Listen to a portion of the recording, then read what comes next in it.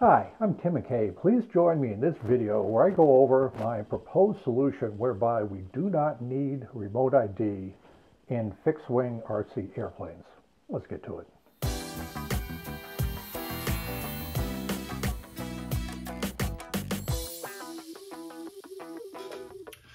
Thank you for tuning in. I just want to apologize in advance. The audio for the first part of the video is not great. I am on my third set of microphones. I'm doing this portion directly into the iPhone microphone.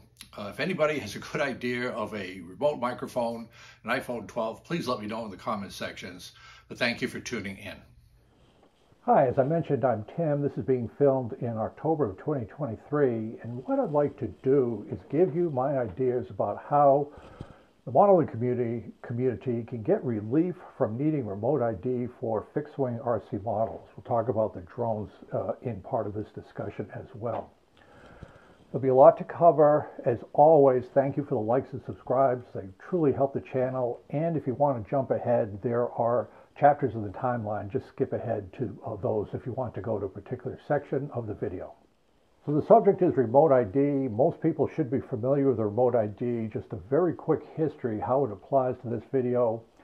The idea of remote ID that they can track where the drone is, but more importantly, track where the pilot location was for the takeoff of the drone, was kicked around 2014, 2015. Remote ID became a reality with the 2018 FAA authorization bill. The authorization bill was a big deal because that was a 5-year bill in 2018. You'll notice that it runs out this year in 2023. The FAA is working on the 2023 authorization bill, and that will be a huge part of the discussion later on in the video. But in any event, in 2018, it's important to understand that the FAA, like any government agency, is funded by Congress. I think their annual budget is around $16 billion a year. Congress decides what to do, gives orders to the FAA in terms of the authorization bill. The FAA just has to follow those orders. One of those orders very directly from Congress to the FAA in 2018 was to do something about remote ID. Just get to do something about remote ID. Things were happening in a hurry. The FAA had to produce results of remote ID. And I think looking back on all that, the FAA was fairly new to model aviation. Remember, up until 2018, there was not a single FAA regulation on model aviation. The closest the FAA came was a 1981 advisory circular, which was essentially the AMA safety code. AMA modelers with radio control models, we tended to go to our airfields. We stuck around the airfields. There were minimal airspace violations. If an airfield was near a working airport, there was just about always a letter of agreement. We just didn't cause any disturbance or safety issues to the FAA up until quite recently. What changed everything was the drones, and I'll get into more discussion why the drones affected a lot of thinking with the FAA.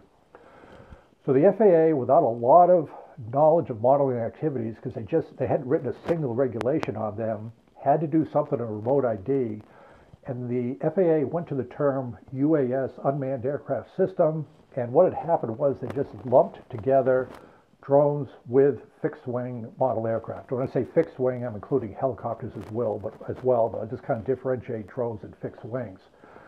Now, a lot of people on YouTube videos and elsewhere go, why didn't the FAA separate the fixed wing and the drones? They're two different things. I agree.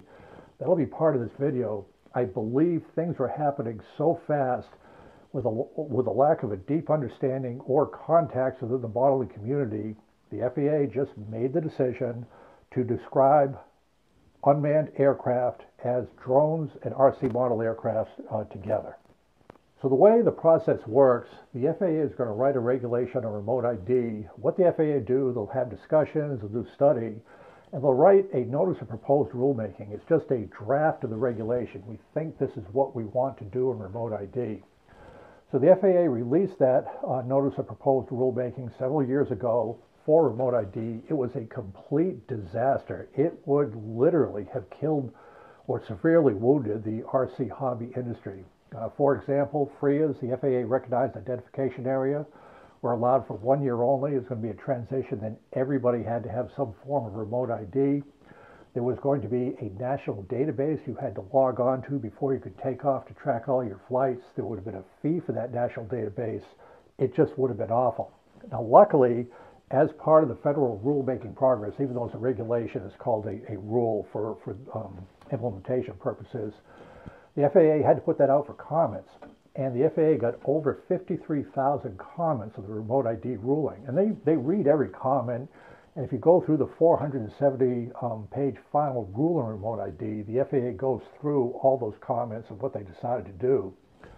An important point about the FAA receiving the comments, the FAA has been tasked by Congress to write a remote ID ruling. So they're going to write a remote ID ruling.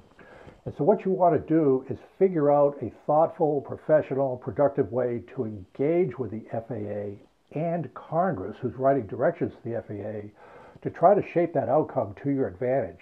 You cannot go to the FAA, pound on the table, take a stand, say you've got to do this, it's going to be the end of the hobby, my grandkids can't learn to fly, there's going to be no more pilots for the U.S. airline industry, and a bunch of emotional outbursts. The FAA will just disregard that because at the end of the day, they have to produce a ruling, and they want something to work with so that you can help them with what you'd like to see for the outcome of that. I've got a lot more of that later on in the video. So as a result of those 53,000 comments, remember, other people are talking to the FAA that support model aviation, the Aircraft and Owners Pilots Association, the Experimental Aircraft Association, and also the Academy of Model Aeronautics. The Academy of Model Aeronautics would spend weeks at a time in Washington at FAA meetings and government meetings advocating what would be a good approach for remote ID. Remember, in these discussions, everybody has their equities. Nobody's going to get everything you want. You try to get the best outcome, and you can always engage later on in time. So what had happened for the original rule, we got some wins. For example, FRIAs, the FAA Recognized Identification Area, instead of being 1 year, they're going away. They're good now for 4 years. And there are hundreds of FRIAs approved on the AMA website. So that's a good thing. The other thing is the FAA didn't quite understand production of RC model airplanes, how we build them at home. The FAA likes working with an aircraft producer. Well, the producer is me with my foam board models. So they agreed to have standard remote ID built into the factory for all drones after December 22nd, 2022, and for non-drone aircraft, fixed-wing aircraft, we can have a broadcast module if we're flying outside of a FRIA. So that, and also there was no national database to log on. It's simply a broadcast model. You only can track the model when it's flying with a broadcast remote ID. So the FAA, all these were written several years back. They estimated everything would be in order by September 16th, 2023 for the remote ID. On September 13th of 2023, there were literally no remote ID broadcast modules available. So the FAA has slipped the compliance date 6 months to March 16th, 2024. So to be clear, remote ID is in effect as of September 16th, 2023. It's just that there will be no enforcement of the remote ID rules until March 16th, 2023 because of the lack of broadcast remote ID modules. And so as I mentioned, we're going to circle back to Congress and the FAA as aviators, and we are aviators as RC model airplane pilots. We now, for the first time, have an FAA regulation with remote ID, and we just have got to start dealing in our cross-check with the FAA and Congress to have discussions with them to shape understanding, thoughts, decisions in our favor. But it's important to see what Congress thought about remote ID in 2018. So remember, the FAA works with the Department of Transportation. DOT is a cabinet level office, and this is what DOT said in their report to Congress, outlining, just to make sure Congress agreed and was in lockstep with what the FAA is doing. The DOT to Congress says, quote, remote identification is fundamental to both safety and security of UAS operations. Remote identification will be necessary for routine beyond line-of-sight operations, operations over people, package deliveries, operations over congested areas, continued safe operation of all aircraft in shared airspace. Now notice, and I'll get back to this, that is pretty much what drones do. It's not the fixed-wing RC. We don't really need to fly beyond visual line of sight, over people, deliver packages, over congested areas, and so forth. But DOT continues to Congress with remote identification. The FAA and our national security public safety partners will be better able to identify a UAS and its operator, assess if the UAS is being operated in a clueless, careless, or criminal manner, take appropriate action if necessary. Remote identification is the FAA's highest priority UAS rulemaking effort. All right? So remember, let's go back to the FAA. What is the FAA's motto, what their statement is? It's one sentence. It is to provide the safest, most efficient aerospace system in the world. Safest and efficient. We're going to focus on safe because we don't really care about efficiency. We're not running airliners. And so what's happening with the remote ID when they talk about public safety partners, they're talking about drones, fixed-wing aircraft being operated in a clueless, careless, criminal manner, take appropriate action. The FAA is very concerned about safety with unmanned aircraft, drones and our fixed-wing aircraft, RC models. So my thought is, if you can convince the FAA that we're on their side, where we operate in a safe manner, we can demonstrate that we're operating in a safe manner, we will get some maneuvering room to get relief from the remote ID requirements. Now that the enforcement of remote ID has been slipped to March 16, 2024, we do have some time to let the dust settle and kind of collect our thoughts to see what next steps are going to be. This is an important time to do it because right now, Congress is writing the bill for the 2023 FAA authorization. I don't know how many years it's going to be, but there are a lot of things going into that bill that we would like to be part of that discussion process and see if we can get improvements for our RC model airplanes. So the first thing that comes to mind or to discussion is, why did the FAA lump drones and fixed-wing RC aircraft together? They seem like they're two different communities with different flying habits and patterns. Why were they together? I don't know. I'm not a member of the FAA. I've been dealing with the FAA for 52 years. Also, I was in Washington for 7 years, the Pentagon, so I have some idea of these interagency meetings. My guess is things were happening fast. As I mentioned before, there was not a lot of knowledge. The FAA lumped them together. That was just the easiest way to move forward and meet the congressional direction to cover unmanned aircraft systems. So the FAA just put together drones and fixed wings. That's where we are for now. But I maintain, and I think others will agree, that really there's two different types of flying between fixed wings and drones. With fixed wings RC, we tend to go to modeling fields. We need runways to take off. We need instructors and so forth to learn how to fly. A day at the field, we just like to watch the airplanes fly. We practice touch and go landings. We do some aerobatics. We just watch our models fly, and just that's what we do. Also, we can demonstrate to the FAA that we are safe. Again, the FAA is focused on safety. We have followed the AMA safety code for literally over 75 years. We have just had a safe operation, and there have been basically no sightings reports of fixed-wing aircraft at all. Drones, on the other hand, are different. Drones are a remarkable technological achievement. They are just something that couldn't even been envisioned perhaps 20 years ago. A person can go to Best Buy, get a drone. They can open it up in the parking lot, take off from the parking lot. You don't need any instruction. You can fly distances. And the important thing about drones is every drone has one thing in common. They have a camera. And so drone operators are incentivized not to practice touch and goes or traffic patterns or aerobatics that much. They like to take pictures.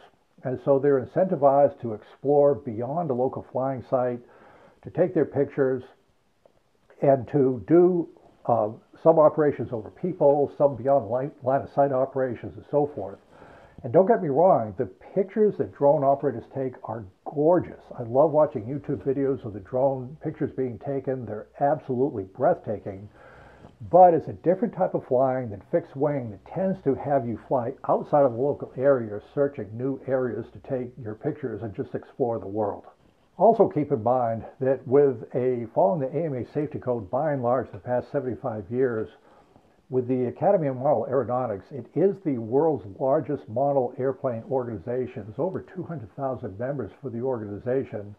And that is important when you're dealing with the FAA and Congress, that you speak from a community-based organization Could be Aircraft and Owners Pilots Association, the Experimental Aircraft Association, rather than individual. The fact that you have an organization that tries to give guidance to what your activities are is meaningful to the people in Washington, D.C. So I must talk a little bit about the FAA's UAS Sightings Report. You can easily find it. Just Google FAA UAS Sightings Report, and this is what it looks like. I'll show it on the screen here in a moment. These are reports by pilots of unmanned aircraft that they saw, and it's done by quarters for every 3 months. And you'll find that there's roughly over each quarter about 4 to 5 sightings per day of a drone in controlled airspace without a clearance. Now, I've had some comments saying, well, geez, there hasn't been a fatality between a drone and an aircraft, so what's the big issue? It's a big issue. When you fly into Class B controlled airspace without a clearance, if you're in your CESA's general aviation pilot, you will, in all likelihood, get your license suspended for a period of time. It is called ATC, or air traffic control, for a reason. They want to control aircraft to prevent accidents. And so just looking through this, I've highlighted some. It was from Santa Ana, California. It was a 737, reported a quadcopter at 100 feet above the aircraft on 7 Mile Final. Another one from San Francisco, a CRJ-9 from Canada. Reported a gray quadcopter with package attached at the 3 o'clock position at 500 feet. Another one from Orlando. There was a Piper, reported a small gray quad-type UAS inbound at 1,000 feet. Atlantic City, this is a Navy P-8 submarine patrol aircraft, 737 variant, reported a quadcopter UAS with a 9 o'clock position. These are quadcopters, okay? There's no fixed-wing aircraft in these because the quadcopters are not paying attention to the airspace. I guess they're taking pictures. This is not helpful to the FAA, where we're trying to advocate that we are a safe operation and advocating safety for everybody involved with our flights. We've described the problem that we have with fixed wing and drones dealing with the FAA and Congress. Now let's, in the immortal words of Colonel Jessup, let's hear what he has to say. I want to know what we're going to do about this. That's right. So what are we going to do about this problem? So in terms of what we're going to do, there is a way ahead. I'm going to propose it in this portion of the video where we can present a case with the objective of getting relief from all remote ID requirements for fixed-wing RC aircraft. So what we need is a strategy, something that will guide our actions to get to this goal. And I would offer that there are 3 things we can use for this strategy. The first one is that fixed-wing RC pilots, we follow the rules. If you're talking about safety of the FAA, you have to follow the rules. And what I mean by follow the rules is there are no controlled airspace violations from fixed-wing flyers. We fly in uncontrolled airspace. We stay in uncontrolled airspace. You don't have to worry about us. Not the case with the drone people, but that's the story we would tell for fixed-wing. Also, our general flight patterns and habits of fixed wings are not a threat to control airspace. We respect airspace, we respect people, and we respect safety as part of our daily flying processes at club airfields, or even in our backyard out in the middle of nowhere. We stay within visual line of sight. We don't stray away. We're out of controlled airspace. And there's a couple other conditions I'll mention at the end of this video that will reinforce that the fixed-wing aircraft are not going to be a threat to controlled airspace. We'll stay where we are. Therefore, FAA and Congress, you can remove the requirement for remote ID for fixed-wing aircraft. So how do we do this? What has to happen is, because we're dealing with a highly regulated organization, the FAA, focused on safety, reported to Congress, you have to engage with folks in Washington. And what is important when you deal with these people is that you're speaking their language. With the FAA, as we mentioned, their motto is airspace safety and efficiency. If we can tie everything that we do back to safety, that message will resonate and be received better by the folks in Washington, D.C. Now, I know there are some RC models out there that says, well, gee whiz, I've been flying for years without Washington. Why do we need this regulation, this government overreach? I hear what you're saying. The problem is times change. The airspace is getting more crowded. There's a lot of commercial air activity. We would probably not be in this predicament if there were not controlled airspace violations on a fairly routine basis by some RC pilots, primarily the drone people. We're lumped together for not good reasons. What we're trying to do is differentiate and explain to the FAA that there's different types of fixed-wing flying, and the fixed-wing modelers are not something you need to worry about with all the very important work you're doing for unmanned aircraft operations in a very busy airspace. So going to the FAA and shouting at them, holding your ground, saying my grandkids can't learn how to fly because of you bad people, the airline industry is going to crash because young people won't be flying drones, threatening, strong language. It doesn't do any good. The FAA gets that type of language on a daily basis from Boeing, traveling public, air traffic controllers. There's dozens of groups that are dealing with the FAA. And at the end of the day, the FAA can make a decision on what they want to do with the final rule. They will get inputs, they'll evaluate them. But if you think that just shouting and threatening them is going to you're going to prevail in that discussion, it's just not going to work. And I respect the fact that many people viewing this have not had experience in Washington with these meetings. It's just the way that things work in Washington for these very important issues where you have a lot of very powerful competing groups searching for the same thing, which is their rules and the way of operating in the national airspace system through the FAA. So what I like to do in something like this, where again, the modeling community is kind of new dealing with the FAA and Congress, these organizations may not be fully familiar with model aviation and what we do, what we don't do. I try to look at another organization that has had success in these matters that deals with aviation on a daily basis and see if we can learn anything from them. And a perfect example of this is ALPA, the Airline Pilots Association. Now, ALPA is one of the world's largest pilot unions. It's got about 75,000 members. It represents 43 airlines. And because airline pilots are just on a daily basis, completely synchronized, tied into the FAA, they are absolutely focused on dealing properly with Washington to get what they want for their members. Very often this union will be against the airlines, they'll be against the military perhaps for things that they want to do, but they're looking out for themselves. And a perfect example is this picture of about 90 pilots on the steps of the U.S. Capitol. Pilots in full uniform, they're going to branch out, they've got appointments set up, they're going to be talking to representatives in an effort to move towards their direction and circle back to the FAA with what they have to say. And what's going to happen in all of these talks, they have talking points, and what the message is going to be to Congress and the FAA is airline pilots support safety. Everything that they want to be done will be tied back to the safety. And so what happens is, this is a sheet, I'll put it up on the monitor here on the film in a second. The big focus right now is the 2023 FAA Reauthorization Act. There's going to be a lot of language in there that will affect a lot of things. ALPA is trying to determine this for their own members' benefits, but again, always tying it back to safety. So Congress has passed to poise legislation that threatens to weaken aviation safety. As the world's largest non-governmental aviation safety organization, ALPA is committed to keeping flying safe. Add your voice to the safety of the skies. Right now, Congress is considering legislation that will determine the direction of U.S. aviation for the next 5 years. Current path threatens safety. House bill has considerations that could degrade safety. And it's everything from pilot retirement age 65 to 67, cockpit doors, crew rest requirements, everything. They're all tying it back to safety.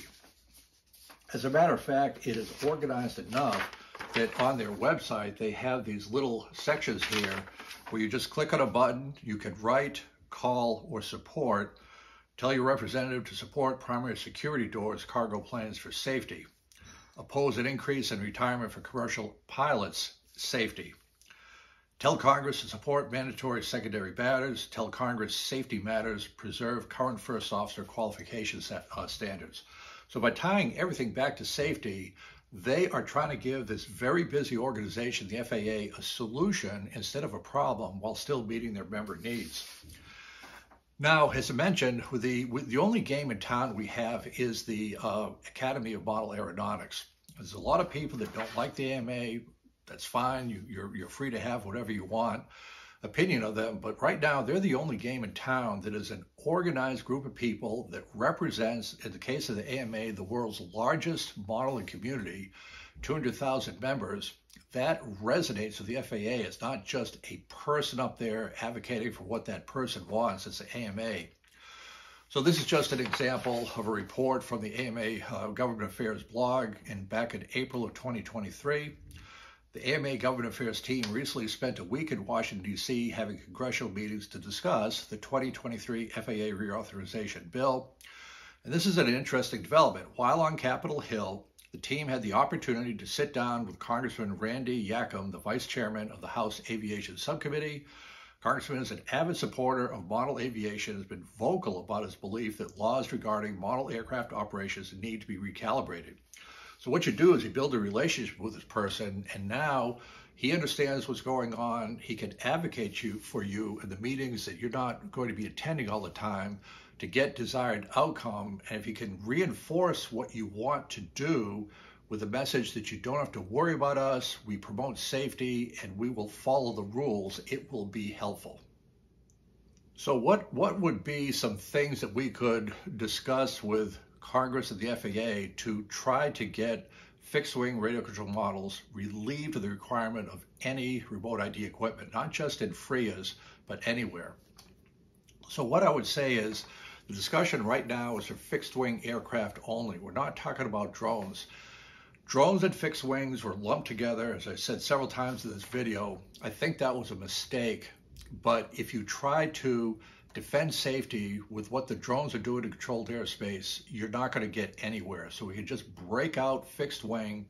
And once we get success of the fixed wing, then we can circle back for the drones at a later time.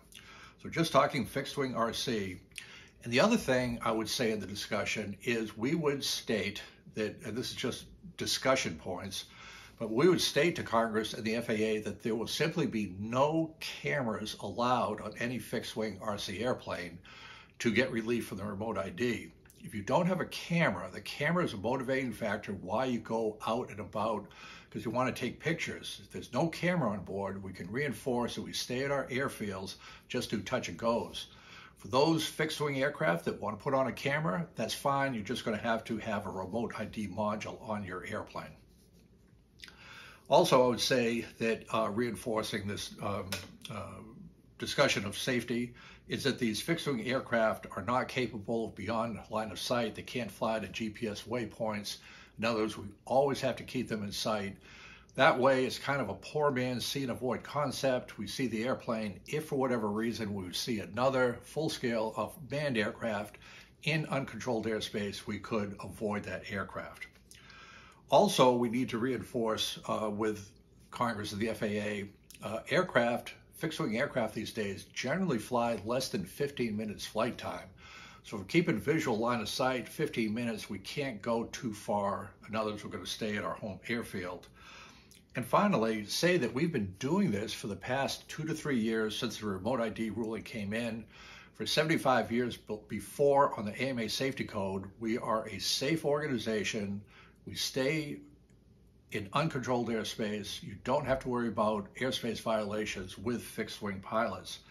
And if we could put all that together with a story a couple of years from now to demonstrate that the remote ID is to locate the location of the pilot, but with FRIAs, we have an opportunity to demonstrate that, look, you let us use the FRIA, the FAA Recognized Identification Area.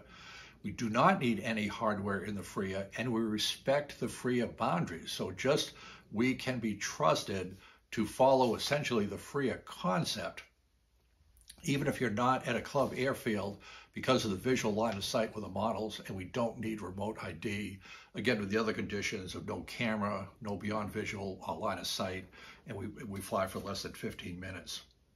And again, the FAA, they're an incredibly busy organization. There's a million things going on. What we want to do with these people is offer them a solution and not a problem to whatever issue they're dealing with. And just the final note is we are separating ourselves from the drone pilots. I understand that can be a difficult thing to discuss. However, to make progress, I think it's going to be necessary to segregate the two types of flying, fixed wing and drones. And I would say to all the fellow drone pilots, you've got to stop violating controlled airspace before you're going to be having productive discussions with the FAA and Congress on any relief from remote ID. So those are my thoughts for now. Subject for a lot of discussion. Thank you for tuning in, and we look forward to seeing you on the next video. Thank you.